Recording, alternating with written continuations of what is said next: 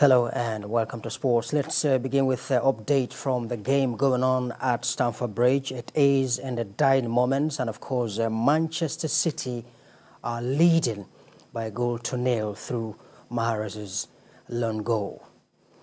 Well, away from that now, the Interim Management Committee has presented a cheque of 200 million naira to Nigeria Professional Football League clubs. The 20 club representatives were in attendance, and of course on the Interim Management Committee, they have all agreed on the Abridged league format, which will kick off on Sunday, January the 8th.